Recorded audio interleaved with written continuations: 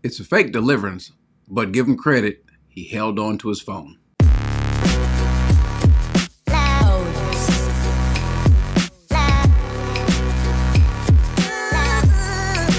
What I want to do today is I want to look at a deliverance minister in action.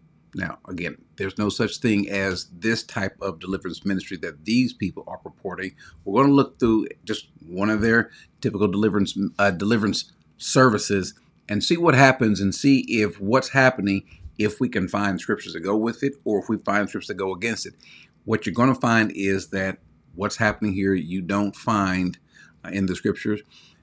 There'll be times where you won't even see a scripture to go along with it or to refute it because it's just not even contemplated. In other words, it is not in the Bible, which is the very definition of being unbiblical. And so we're going to look at Pagani. We're going to look at what he's doing. This is the great apostle Pagani, and let's see him. Now, he stated before about what his focus is and that it's really not really about deliverance, but that seems to be really what his focus is. He's got a book about it. He's in the movie, and he's all around doing deliverance on different stages all over. And what you will notice that is conspicuously absent is the gospel. We'll come back to that in a little bit, but let's just look at him. We're going to just kind of dissect what he's doing here. It's not a very long video, so let's go ahead and jump into it. Not today. Hallelujah. Hallelujah. Someone stand behind him, young man. Now, already the man's got his hands up. Don't know what's happening here, except to say that why would a person who is demonized, possessed, whatever the term that you want to use, I really don't care what the term is that you want to use, but already we see that he's got his hands up in the air. So it begs a question, what's going on here? Is the demon praising God? That can only be answered, I guess, by him. Lord, give me a nice rumble sound. Follow me. Now, also, before we get going, notice he is also orchestrating the music. Why? Because the mood, the tone, things need to be set. So we got the lighting set. Let's also set the music. So he's telling him, give me a nice little rumble tone. Well, what does that do? That increases this anxiety, like what you would see in a movie where you hear music playing in the background to indicate that there's something dramatic happening. And that's what's happening here. Thank you so much. You're doing a great job. All right. Without feeling embarrassed. I'm not here to embarrass you, son. All right. But God has called me to be a surgical deliverance guy, which means I'm not a clinical visit. You come on this table, we're going to get the tumor out. Okay, now we don't find anything like that. I understand that our vernacular today is different than the vernacular for that day, but anything close to it we don't find. God has called me to be like this in these different analogies. We don't see in the scriptures where either Jesus or the apostles who are ever casting a demon out, we never see them saying or setting the plate, setting the table, this is what is going to happen to you. They just simply just call the demon out. We're going to cut you open, get the tumor out, send you on your way. All right. 2 things I'm going to ask that you do is, number 1, be honest. When I ask you what's bothering you and what's dealing here, why? Because you're not possessed. You're demonized. Now, 2 things. 1, he says we're going to cut it out, get it all out, and get you on your way. Well, we're going to see if that's even what he's, not that if that's what he does, but even if that's what he's trying to do. But then he says, I just want you to be honest. Again, we don't see these sort of dialogues happening in the Bible. The closest thing that we can see is we see Jesus when he is coming out of the boat. He happens to be on the same plot of land where Legion is, or this man is possessed by Legion, and Legion sees him afar off. Now, they are in the same vicinity. They are on a collision course. And so what does every demon do? They recognize and notice who Jesus is. And Jesus simply asks one question. He says, what is your name? Indicating that there's many amongst. And then after that, the demon's cast out. There's not a long dialogue. There's not an introduction. Hey, how you been? What's your name? What's going on? We don't see that. Which means you're still here somewhere. So I'm going to ask you your name, not the demon's name, your name. What's your name, young man? Terrence. Tim's? Terrence. Okay, you go to this church? No? Okay.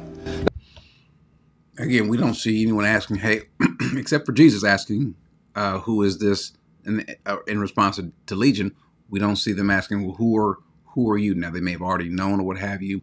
But again, this little introduction, this open, this body, this closed, like we have in a sentence structure, we don't see that. But But then he asked a question. Now, I'm hopeful that he's going to ask the right question, or he's going to get to the heart of the matter, which is this person's salvation.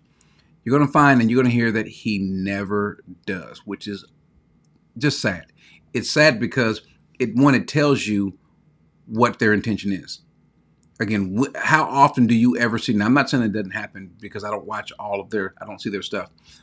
Maybe it does happen because it would seem odd at some point in time to say, hey, listen, what happened to the invitation? What happened to you wanting to bring Christ to people? What happened to you wanting to introduce Christ to these people? Isn't that true deliverance? They'll say so on camera, but when they're actually in the field working, they don't. And so even here, they just don't. It's rare. It's just, well, I shouldn't say it's rare.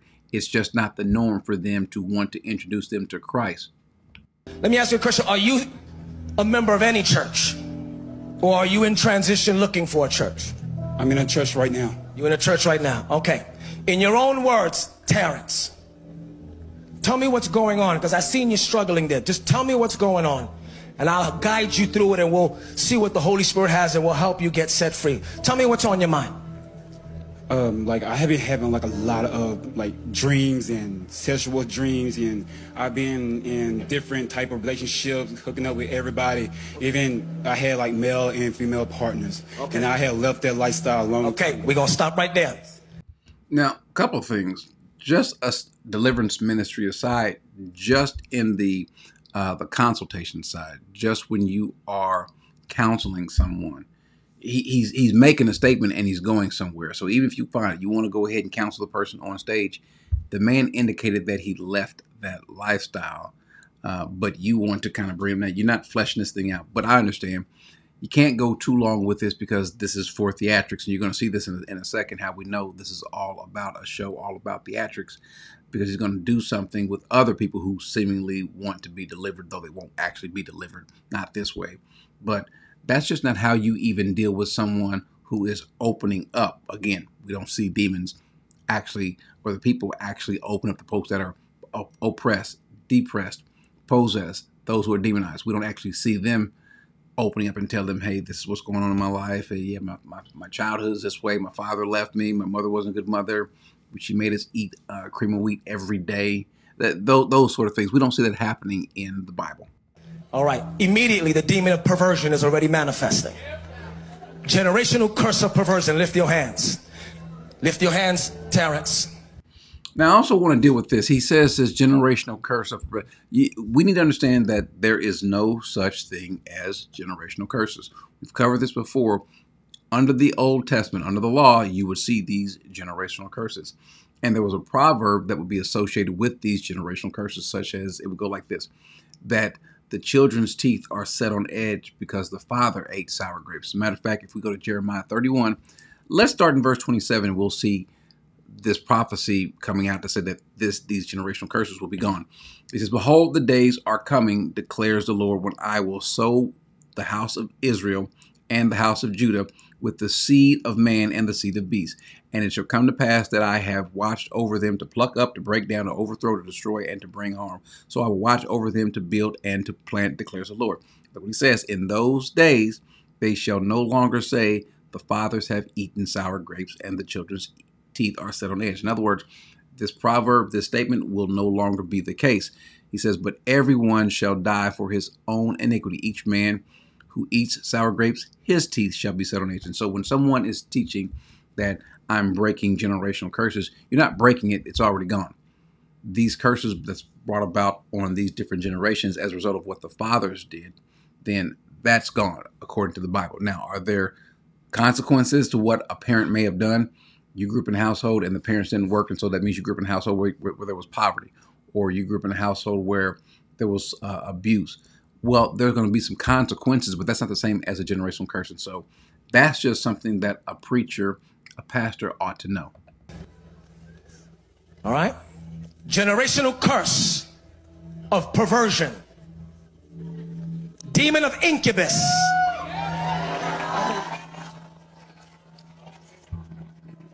Demon of incubus. Demon of incubus.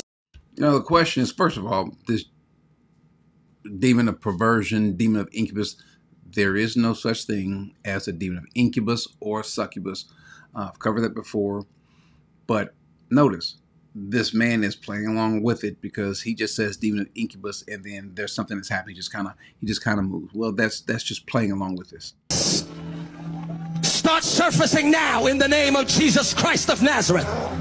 In the name of Jesus, Messiah of Israel. Come up and out. Up and out of Terrence now in the name of Jesus. Demon of succubus, out. Out. Succubus spirit, go. Go.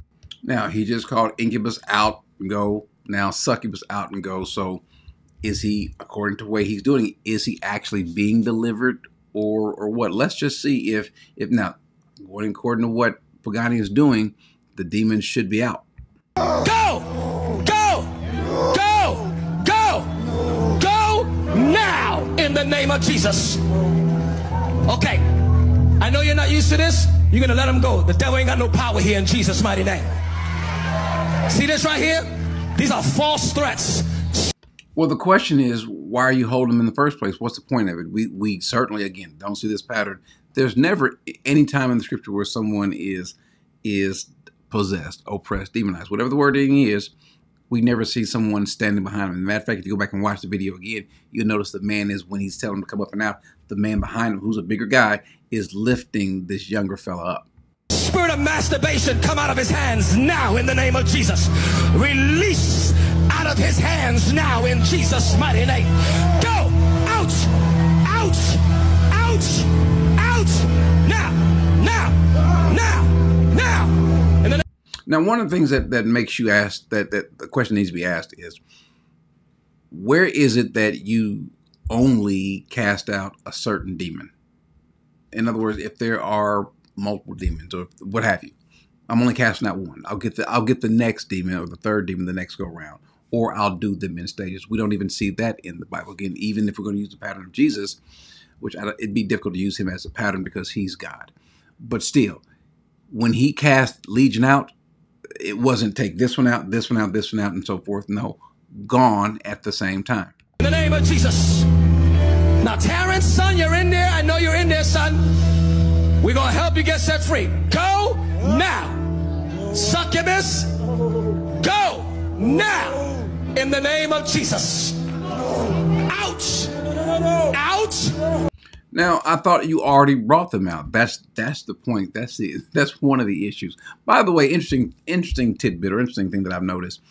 Typically, when these guys would do their deliverance ministries, especially if the person is away from them, when they do a Zoom meeting, one online, what is the item, the prop of choice? It tends to be a trash can, so they can throw up or spit up. They don't throw up back, so they spit up. They just spit, which anyone can spit on command.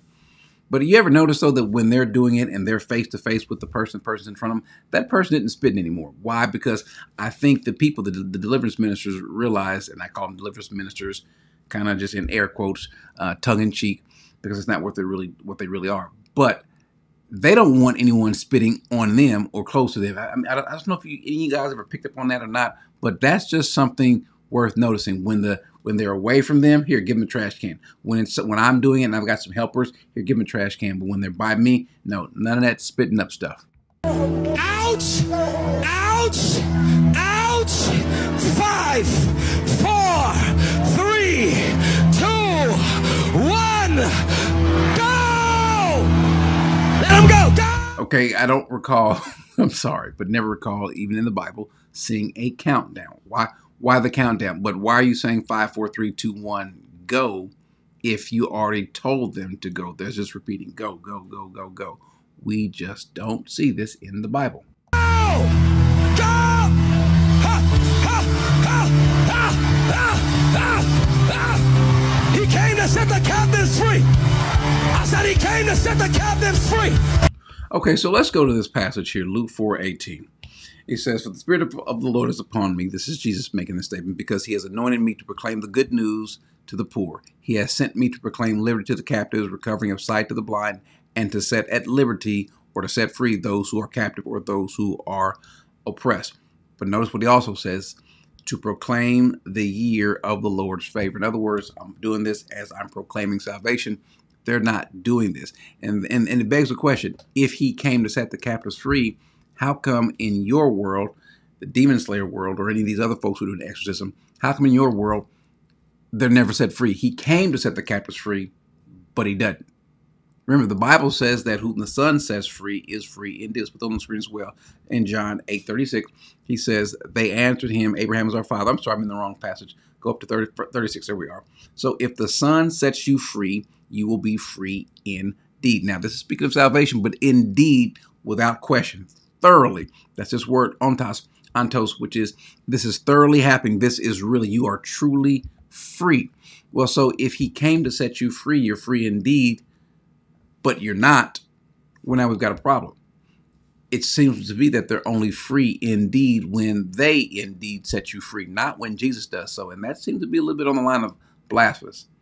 He came to set the captives free. Jesus is Lord. I said Jesus is Lord.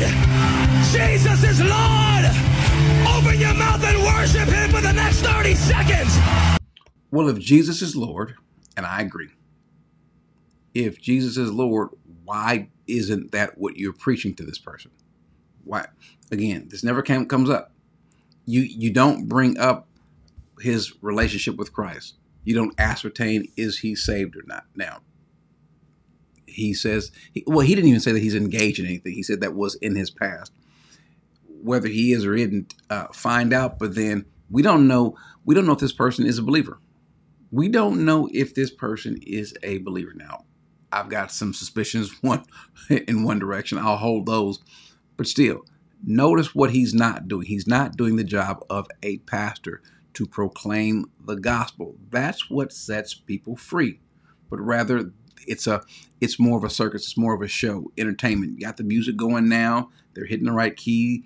And you got the crowd involved as well. And so now we've got what it ends up becoming. Instead of a deliverance ministry, actual true deliverance, it becomes more of a pep rally. But a pep rally for them. Yeah! Yeah! I said yeah! That's it. I'm just trying to envision Jesus or Peter or John or James or Paul doing that. It's just kind of hard to imagine that happening.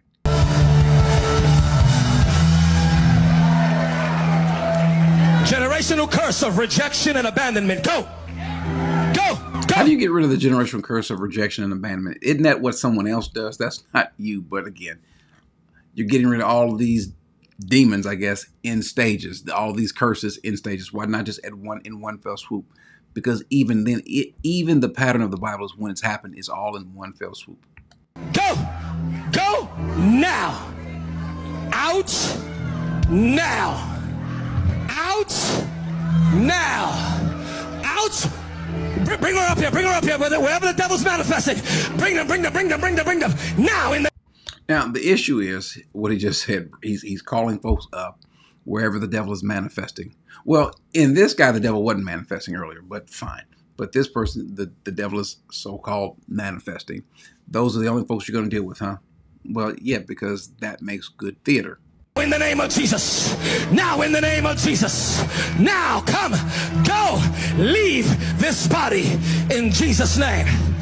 Don't worry, son. We're going to find every devil hiding in this body.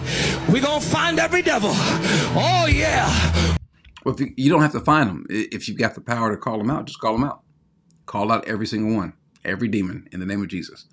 Or how about this? How about just do it all in one fell swoop? How about you do this? What if you actually did what the Bible says? The Bible says in James 4:7, submit yourselves therefore to God, resist the devil and he will flee. That also includes demons. Draw near to God and he will draw near to you. Cleanse your hands, you sinners, and purify your hearts, you double-minded. So looks like that's the pattern right there. Follow that. That's why he says, if any among you are suffering, call for the elders in this prayer of faith, which is regarding salvation. That's what's going to save you.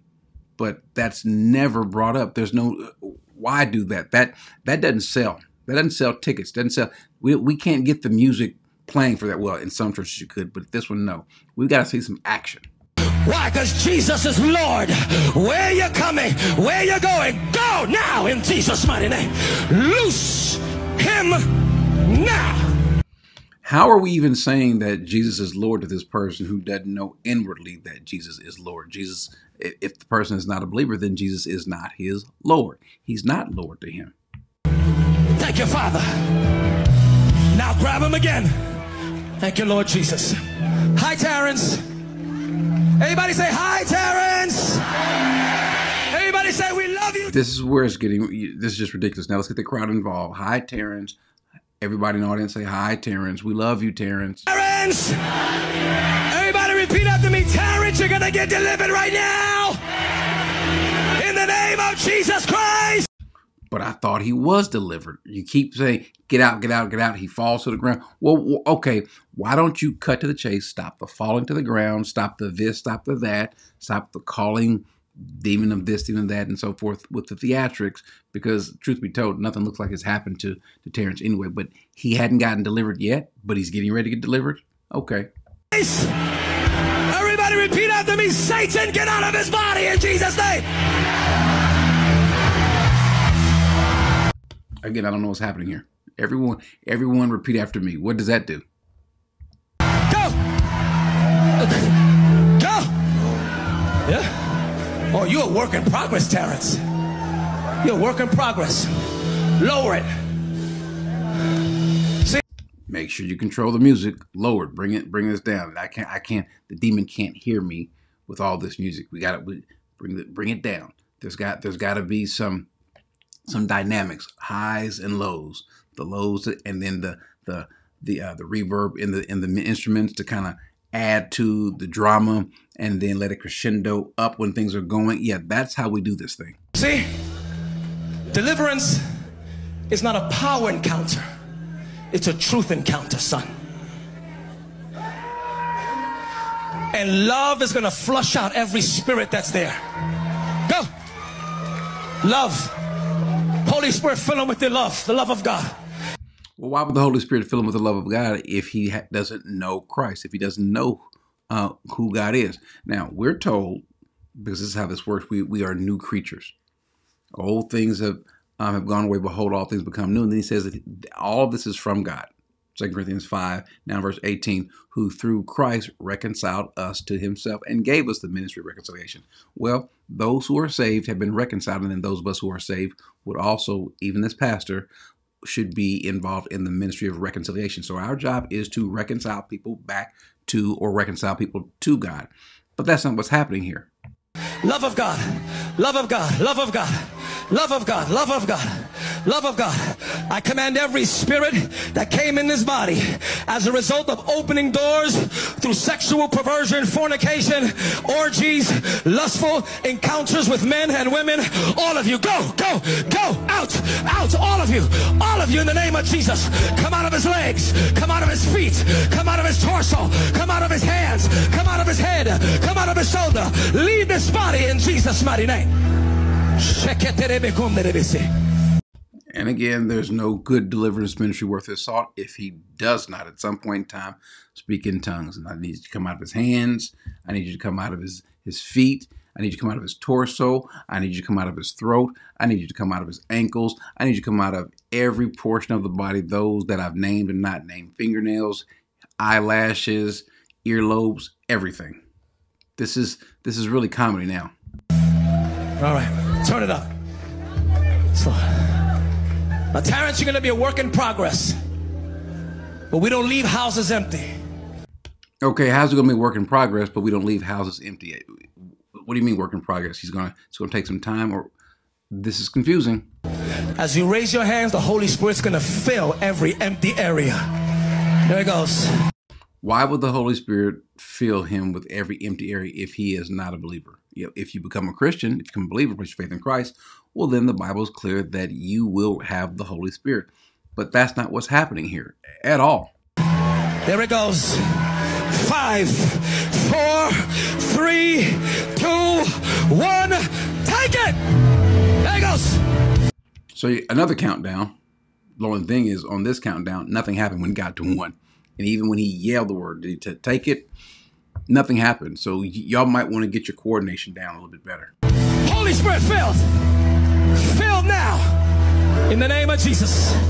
Filled now in the name of Jesus. Filled now in the name of Jesus. Who was the one that was manifesting? Bring her up here. Bring her up here. Stay right there. Stay right there. I got you. Come up here. So who else is manifesting? Bring not you. Not you. Let me get her. Why? First of all, it should be noted that in the Bible, we don't have one instance, whether it's Jesus, whether it's one of the apostles, we don't have one instance where at least is recorded mass deliverance. We don't have that. But for the sake of that argument, let's just say there could be. But still, when did he say, not you, let me get this one first, and then you?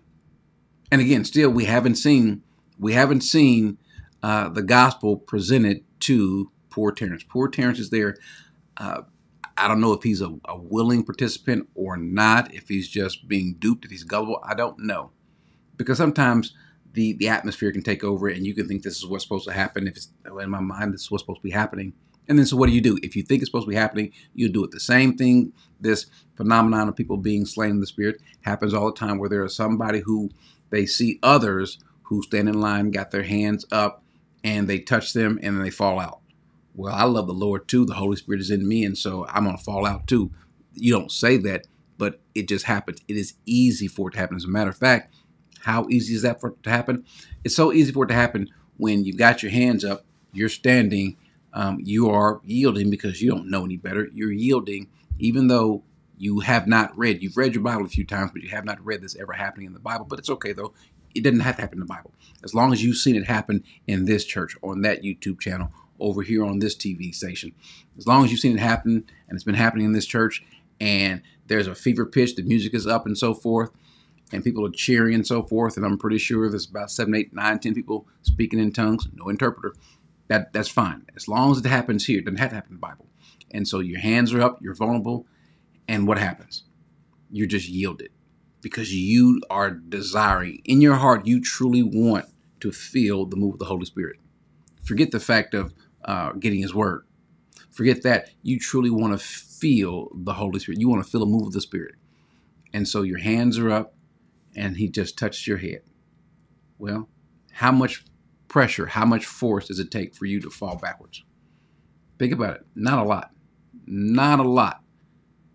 Which is why when we stand in a certain way to where we can balance ourselves so we don't just fall backwards. Why? Because our feet face forward. Our bracing is in forward. So when someone pushes you, and if you didn't do it, you'll just fall back. And because you are yielded, and you don't want to, as some might even tell you, don't quench the spirit. Let him have his way. You feel yourself falling back, so you fall back. And then you're not worried because you know there's somebody back there to catch you. Now, if you knew there was someone back there, rarely will you see someone falling backwards who knows there's no one there to catch her. There's no catcher. That ought to be a spirit gift, shouldn't it? That should be the spiritual gift of catcher. We don't have that in the Bible. But what the Bible does say, he says in 1 John 4, it says, "Beloved, do not believe every spirit, but test the spirits to see whether they are from God. Why? For many false prophets have gone out into the world. By this you know the Spirit of God. Every spirit that confesses that Jesus Christ has come in the flesh is from God." Well, here what we don't have here is we don't have anyone confessing Jesus Christ has come in the flesh. We don't have anyone confessing Jesus Christ anything. That's a problem. But you are to test the spirits. How? Not comparing it to this church, that church, that church. No, by comparing it to what the Word says. You do know the Word, right? The Word that was given to us by the Holy Spirit. That's how we go and test those things. And so it's not that difficult, but let's give Pagani one last shot to see if the gospel is going to be preached, if that's even a concern. Maybe it is, maybe it's not. Maybe I'm being too harsh on Mr. Pagani, and that he is going to share the gospel with this man. Understand that's the first and most important thing. Don't go nowhere, son. Come up here. Lower it a little bit.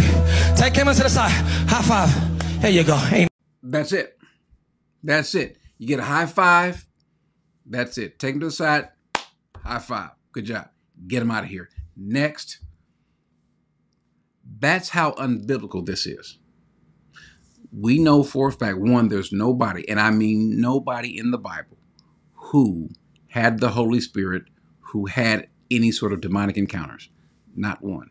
Never in the Bible after the founding of the Holy Spirit, when people groups received the Holy Spirit, we don't even see it brought up.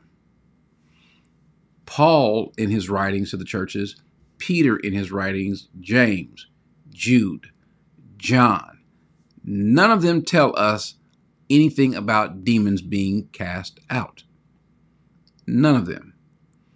Why? Well, they don't have to. Their goal is to preach the gospel, because once the Spirit of the Lord is in you, then you're good. That's why John says, greater is he, that is the Spirit of God, that's in you, than he that's in the world. Well, who's in the world? Whatever. Demon, devil, you name it. The Spirit of God is greater than any of that. And so there's no way that a demon can uproot the Spirit of God. Can you kick the Spirit of God out? No. He was given as a down payment, as a deposit for every believer until we obtain our heavenly inheritance. That's Bible. Also notice, conspicuously absent in Pagani's presentation, is the Word of God. Is the Word of God. We see oftentimes when these people have these interactions, we'll see from time to time some quoting of scriptures. When Jesus is speaking with the devil, when the devil is trying to tempt him, what does Jesus give him? The word. But we don't see this here. Why? Because that lets us know really what their focus is. Their focus is not the gospel. If it were, then that would be first and foremost. That would be the full and main thrust of their ministries. But it's not. Ask yourself why these so-called ministries don't make the word of God the most important thing. Ask yourself that, because they're not concerned about it. It's nothing stopping you from promoting the word of God. There's nothing stopping you from pushing the word of God except you, or your desire, or I should say your lack thereof. So when you see this stuff, it's not difficult or hard to see where it's wrong. It's not difficult or hard to parse it and figure out this isn't of God. And if you see it, you don't have to give bad doctrine the benefit of the doubt. You don't have to give theatrics and sin the benefit of the doubt. No, this is wrong. Now, you might want to give the person the benefit of the doubt. In other words, that they might just be acting in ignorance. Now, the person who's doing it, who's been doing it, after a while, the benefit of the doubt is gone. You're not doing it out of ignorance. You're doing it out of greed. You're doing it out of a desire to keep going what you've got going. Don't let a good thing stop. And that's why you see this happen. That's why you don't, because again, there's no reason for him not to offer the gospel to this young man. There's no reason except other than it's just not that important. And because it's not that important, it's easy to see why someone can say this is clearly not of God. Amen.